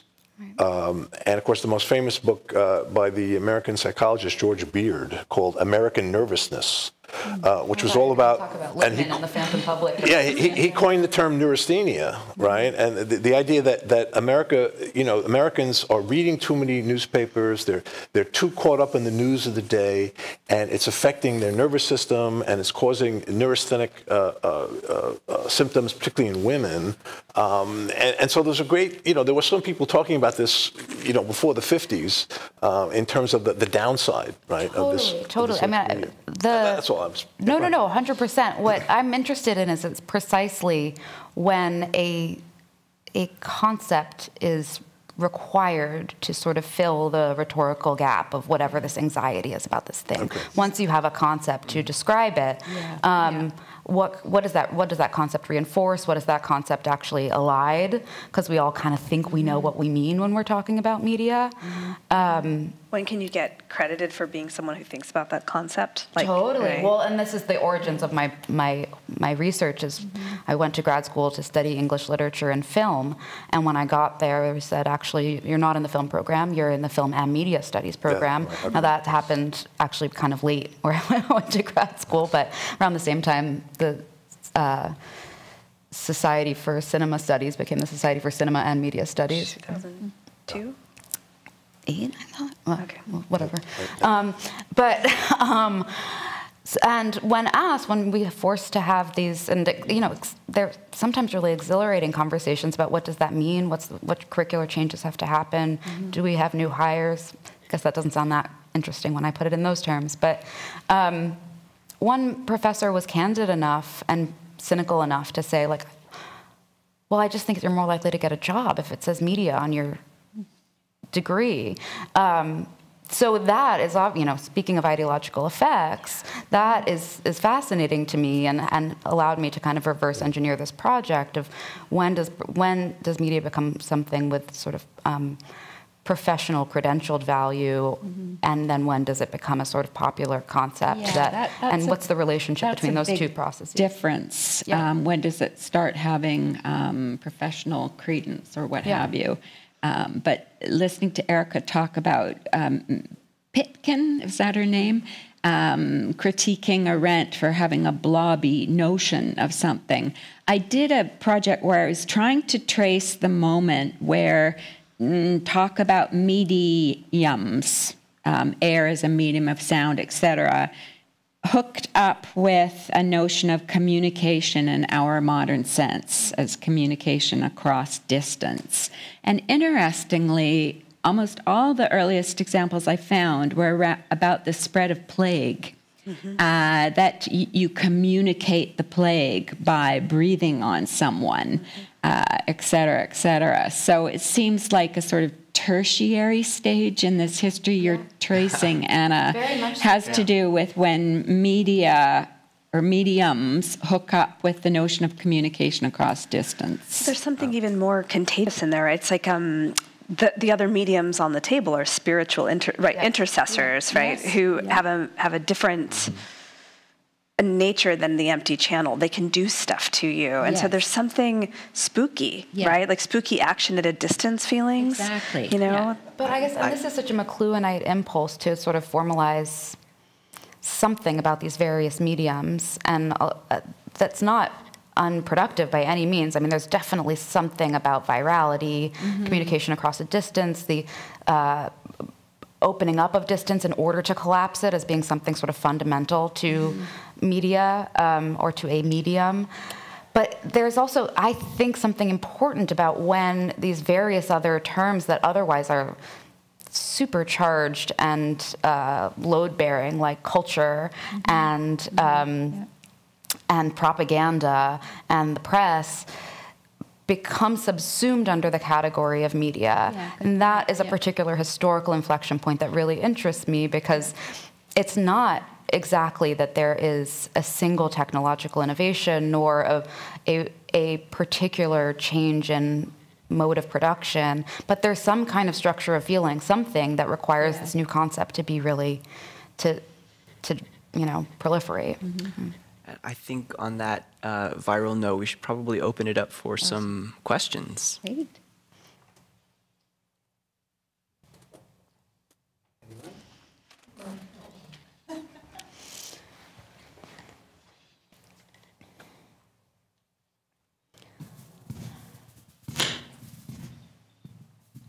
How much is it the case that the media influences people, or people influence the media? Some people claim that the great increase in income inequality has been caused a rise in populist movement and what people want to read and hear to confirm how they're feeling. So which way does it go? That's a very good question. I mean, I'll say one thing I was just thinking that I think coincides with this is that the reason "what is the media" is such a familiar refrain is that we tend to oscillate between thinking of it as a form of literacy, something that, you want kids to have media literacy, to be able to read and to access information, or is it a form of mass manipulation, where we're being sort of controlled in some ways, where the information occurs to or is given to us through certain channels and under certain conditions, and it's probably both in some way, right? We have media that allow us to get information about the world and our place in it, and at the same time we exist in siloed spaces where we can subscribe to certain views that will reinforce what we believe, and those are always, I think, offset by or amplified maybe by the oral communities that we're a part of, that are in the end probably just as much, if not more powerful than whatever media event we're. I mean, one way to think about this again historically is that if I want to think about an era or a moment, historical moment, at least in U.S. history, where there was a tremendous amount of anxiety and questioning about new media, I would look at the 1920s. Because in just a few years after World War I, think about this, imagine yourself being an adult, and then all of a sudden, within a few years, Hollywood film, radio broadcasting, tabloid newspapers, the phonograph industry, and of course the explosion of marketing and advertising in the 20s, all these things happened within a few years. And World War II. Again, World War II. World War II. Well, I'm talking about just the media environment. I'm saying that the proliferation, explosion really, of these new media forms in a very, very tight window of a few years must have had a huge impact on people. I mean, you could throw other things in there too, like the automobile, for example, but just in terms of media forms as we're discussing them, the 20s, and it's, in my view, no accident that there's also, the 20s is also a period of tremendous political reaction, conservatism, immigration restriction, the KKK, the rise of fundamentalism, prohibition, all these things, it seems to me, and Republicans dominating the White House and the Congress, it seems to me that might be a connection there. That is to say that when there are all these new media forms, a real shift in the culture, that for a lot of people, they want to hold on to what they know, and that they become more conservative, and that it's it's something that's frightening to people. I'm not saying the same thing is happening today, although I do think there are some interesting parallels there. There's one big hedge fund investor says that whenever inequality's gotten this bad, things never end well. He goes back through history. Yeah. I was having just this argument with someone this morning on text. It was very productive, right? Where where it's like, is there a need to put so much effort into thinking about how to manage media, given it always seems to mask exactly the conversation of what are the confirmatory conditions of the real that seem to validate the repetitions that you're getting from a certain set of players. And that feels like it forces us out of linear causality. And that seems extremely exciting for something that people who are committed to the humanities could champion as a reason why we affirmatively really need to be at the forefront of thinking with not just science tech, but what is it to read the world at that level of interconnectedness in a kind of nonlinear way that gives a more robust account for how we're going to do this kind of ideally long global present in a pluralistic fashion, right? And that seems like that we need 1,000 books just opening up that question in some new way with new language. I want to go back to something Anna did, and also to a play I saw last night. I'm a Jungian analyst, and when, I think his name is Kevin Roos, he was a New York Times reporter, and he follows what's going on behind the scenes in Silicon Valley and the tech world. So I think when he was asking, what's Jung's theory of the shadow, or definition of the shadow, he was talking about the field. What's the shadow of the field? But the associative line of the computer, was it a computer with the program, was personal shadow. Right. And so he immediately came out and said, you want to see shadow? I'll show you shadow. Divorce your wife and marry me. But so that's very amusing. So he was looking for the institutional shadow. Right. And then what happened there. Right. But last night I saw Corruption, which is at the Lincoln Center Theater. And it's the story of the Murdoch, Rebecca Brooks, James Murdoch, the government, the police, conspiracy really in England about what happened with the hacking of people's phones, going and their personal lives and going after and destroying human beings in the name of circulation. And it's beautifully produced with all kinds of media in it. So if you want to see the shadow side and the weaponization of the media, I think that's just an incredible reminder of what could happen, which we need reminding of, obviously, because we're faced with it every day.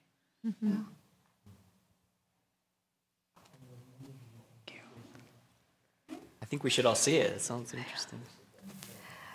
Just to quickly say that that conflation that the chatbot did between the sort of institutional, infrastructural shadow and the interpersonal, I don't know, shadow of desire or something, right, has also kind of always been there with the media concept too, and this notion of in that conference I was talking about, from 1959. It was republished in book form, and there's this very strange image on the cover that has a big sort of symbol of masculinity that I think maybe stands in for like media man, or the kind of man in the gray flannel suit, the masked man, this sort of subject who's been drained of all agency. And then, but weirdly, there's like all of these other gender symbols for, woman and man in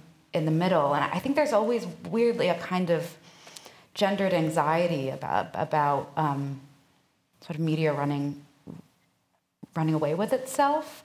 That there maybe the controlling the means of production and reproduction in this sort of technical infrastructural way is always going to be, the shadow side of that is always going to be about controlling the means of reproduction of the race in some way. Mm-hmm. Well, I know I'm not at the mic, but I can hear you. there's a whole other thing going on, which is that in the tech world, they're talking about the end of the human species with the digital species. Right. And there's also a very strange talk about shadow link between the misuse of psychedelics and the whole Silicon Valley relationship to that world. So I think that's something that really could use some examination. For sure. Yeah. I mean, this may be the question of the moment, but I'm wondering also about everything that you've talked about and thought about in terms of, again, the generative AI or the new technology.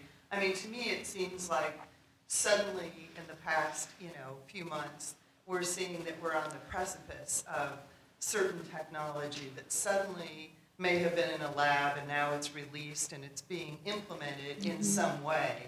And I think one thing that's interesting to me as well is that in the past, when I was a child, I kind of thought of the media as being controlled in a way. Like people would say, oh, these negative messages really play. Let's, put out, pictures of war and, protests and civil rights and all these different things were happening. I'm thinking that with Gen AI, you could even have unintentional things that come out. Like it may, not that it has its own mind yet, but that it may be doing things or generating things that are not true or that are manipulations based on formulaic predictions, like that people react to these things in a certain way, and we'll just keep focusing on those. Anyway, I guess my question is, do you see certain things that are probably likely patterns to happen or needs of controls that might happen in this new paradigm? Well, as long as NVIDIA's stock keeps skyrocketing, I think it probably will.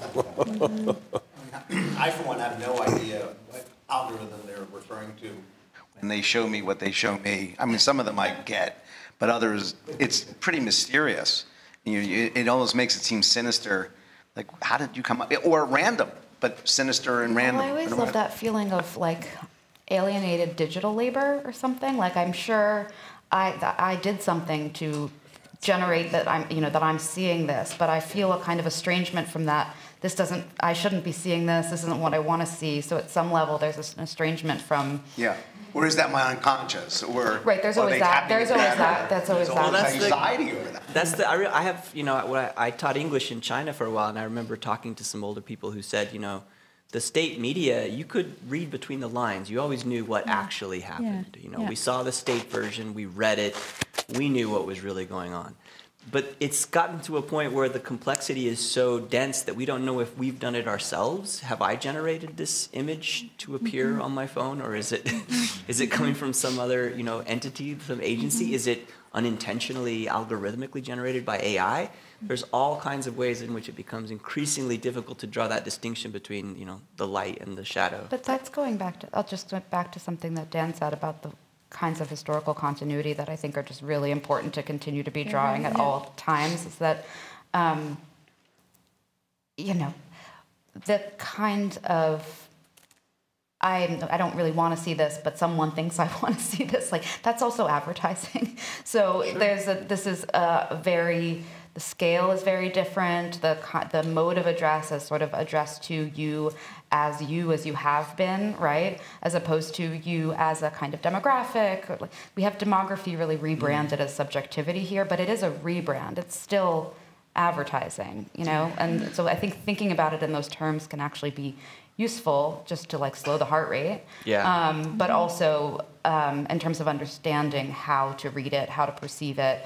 and how to understand it as, dare I say it, ideological. That's clarifying. I mean, sorry, go ahead. There's a moment in a Shakespeare play where he depicts two lower class characters, and one of them, there's a ballad seller who's handing them a ballad, and one says to the other, do you really believe that, you know, that there's a woman with the head of a pig or something? And the other says, of course, it's in print. Everything in print is true. And so for Shakespeare, mocking that notion so long ago, it suggests that we're simultaneously aware. But note that he puts that silliness in the mouths of the two lower class characters, the marginalized characters. I think we all have a sense that somehow we can manipulate things, we can understand. But the flip side of that is what access to new media, whether your new media is writing or print or a cell phone or what, has done for marginalized groups and, you know, women and we haven't talked about the optimistic aspects at all. Yeah, I love this Shakespeare line. It's perfect because it gives us that overhearing, third-party quality, right? Yeah. Like anyone can say the lines in someone's mouth, and that's rhetorical, but everybody gets the joke, right? Everybody that gets it is the people, right? Yeah. Some populousness, and it sort of brings us to a mode of critique for the kind of generative AI moment. It's like, wait, this isn't about the dialogic relationship between two beings, but this kind of circulatory, everybody knows and doesn't know that is like ineluctably generative, right? And that's the potency that is being precisely kind of hidden in a shell game, that like that's the stuff, you know, and I think the city's so rich in that way.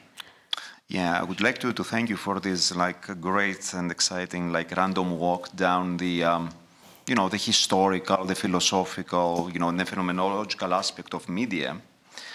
But, you know, I'm feeling a little bit that we don't have a direction towards kind of like the normative and kind of like the policy aspect. I mean, I thought that the First Amendment, like, we would have solved everything. But apparently that's not the case. And I want to bring forth like two main like legal cases which refer to media. One is about net neutrality, and the other is the recent lawsuit of the New York State or the New York City, I think the New York State, against the big five social media platforms for basically predating, you know, their predatory assault on children and creating all these like behavioral and psychological, you know, disorders. And I want your opinion on what would you prescribe if you were a judge in that case. Would you side with the children, or would you side with the right of the social media companies to perform as the way they wish, and how we can countervail any negative after effects, who's going to pay for the negative after effects, and also the issue about net neutrality and free speech, because we can have free speech, but then if one side can dominate or can control what goes out into the media, then we don't really have free speech. So I would like your opinions on these two aspects. Thank you. Those are great questions. Dan, we're looking at you. Well, you know, I'm reminded of the great press critic A.J. Liebling, who famously said that, you know, freedom of the press belongs only to those who own one. And you know, part of my response to what you're talking about is this, that I would like to see a revival of the great sort of anti-monopoly tradition in American politics and culture, which has largely faded. In other words, if you look at American history, really since the early 19th century and the rise of corporations, you will find a powerful tradition that questions, you know, the power and the right of these corporations to control things. And these kinds of legal battles that you're talking about do have certain, you know, precedents. Whether it was battles against Western Union, the Associated Press for their monopoly of the news, whether it was the attempt to break up the Hollywood studios in the 1940s, whether it was the battles over how to best regulate broadcasting, there are antecedents to these things. Again, the media are different, and one might argue that the threat posed by the internet or cell phones and so on is greater. I'm not sure where I am on that, but just a way of saying that these things didn't just come up today, recently, that there's a history of this stuff. But I think that one of the unfortunate things in American political culture these days is the decline, almost the evaporation, of the very powerful, very important anti-monopoly, anti-corporate politics. So that's not really much of an answer to your question. No, I think it's a great answer to his question. Okay. I'm going to double down on it. Sure. Which is why, I mean, I made some offhanded comment about how the only person I have any faith in is Lena Khan, the FTC chair, and her work sort of redefining anti-monopoly law, or reinterpreting anti-monopoly law, not in terms of consumer protection, but actually in terms of the sort of distribution of power across many different corporations and not consolidated in the hands of few, is, I think, a really encouraging path forward in terms of trying to actually ultimately protect not just consumers, but all of, not just us as consumers, but us as humans, people, with agency, with privacy, right? These are our biggest concerns about media effects today. The thing that really concerns me about this other tact of protecting us from social media, these laws that are not just in New York, they started in Utah, and they are now in, I don't know, more than half of U.S. state courts, is that they're all done on behalf of children, and they all are looking at isolating particular pernicious effects of particular apps, and so that ends up being leading us to some really strange questions, like what are the addictive features of Instagram, and how to isolate those to me seems like a really foolhardy task. It also seems to me to be really ideologically fraught to say we're doing this to protect children in particular, when I think that there's reason to think that, like, first of all of us, even those of us who are not invested in sort of reproductive futurity or whatever, all of us deserve protections from these powers of these few media corporations. And I generally don't think that sort of paternalism is a place to put a lot of our sort of optimism politically. Hello, I'm the assistant librarian here at the Institute, and I just have a question because I hear a lot of these lectures all the time, and I just have to say that I don't know how you can talk about the effects of media without talking about race in an entire lecture. I don't know how you can do it, but you have successfully done it. And I do say that because the power of media, and whether it's literal, whether it's visual, is something that you simply have not given enough weight to with regard to race. My grandfather was in the 82nd Regiment in World War II, and he went to Milan. And so he's marching down the street on his way to protect Mussolini and his girlfriend, Petacci, who were hanging in the square.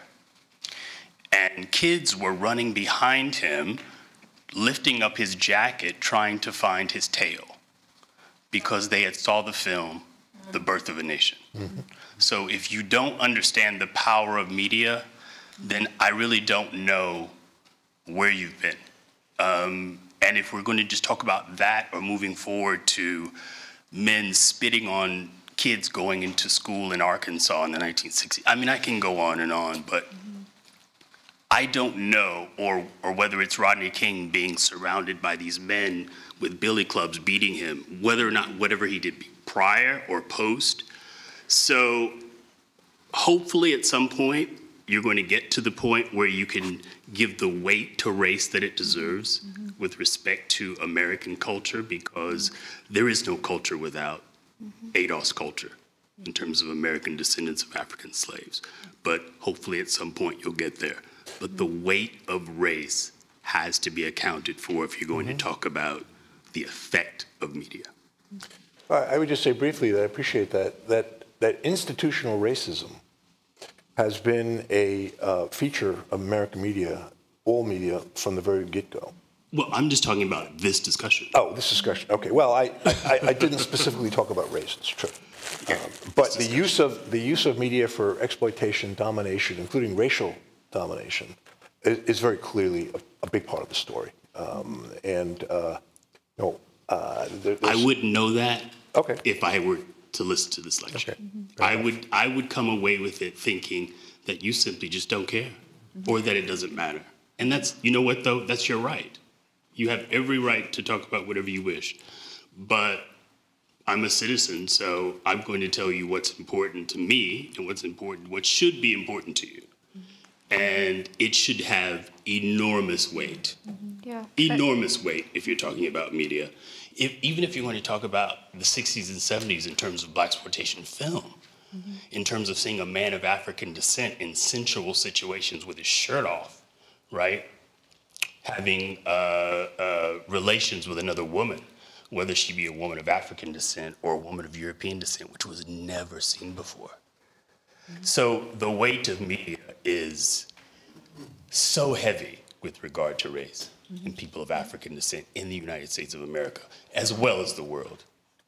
And so some improvement is certainly needed. So I think that's a great question. And one of the things I love about it is that it pulls us into the question of who's at what concentric ring of the conversation, right? So as a Latina and a first generation, whatever, like it's implicit in the rhetorical position from one perspective that you go into media to say certain things without having to always be marked, right?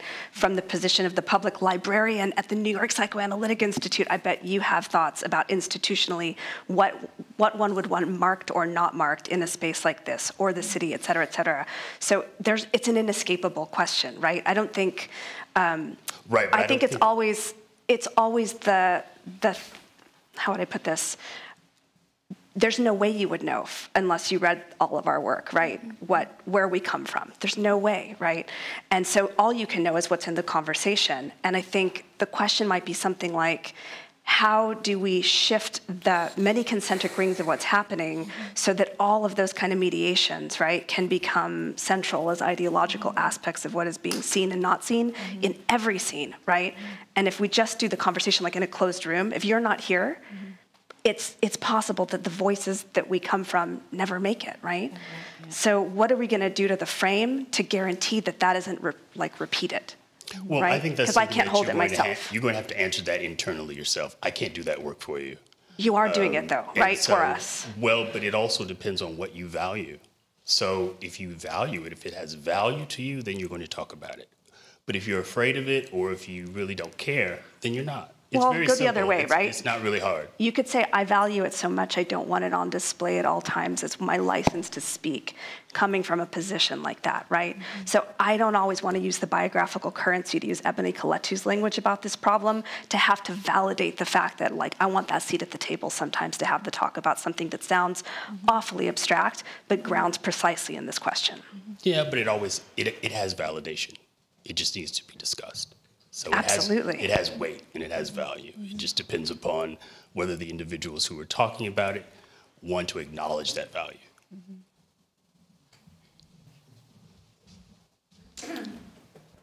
Yeah, excellent. I mean, I think in that context, it's worth noting that there's quite a lot of really good media studies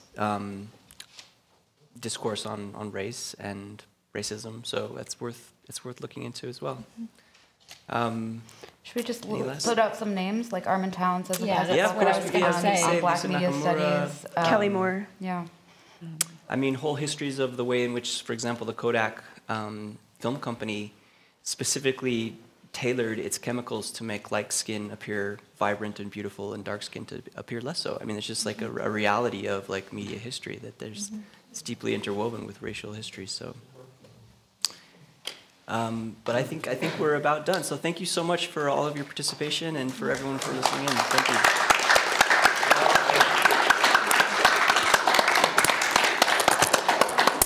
Should we move these this way? Is it okay to?